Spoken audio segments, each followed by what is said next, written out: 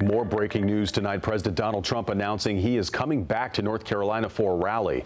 The president sent out this tweet tonight saying, looking forward to soon being in North Carolina to hold a big rally for wonderful Dan Bishop, who is running for Congress.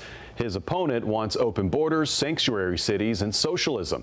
He likes the squad more than North Carolina. Dan has my full and complete endorsement.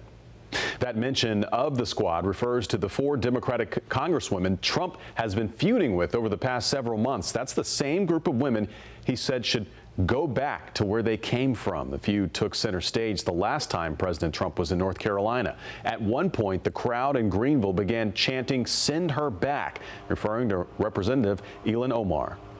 Trump says this new rally will gather support for Dan Bishop, who is running for Congress in a controversial race against Democrat Dan McCready. That race is basically a do-over after the first one got thrown out because of election fraud. Early voting for the race is already underway. Election day is September 10th. The president didn't say when that North Carolina rally will be taking place.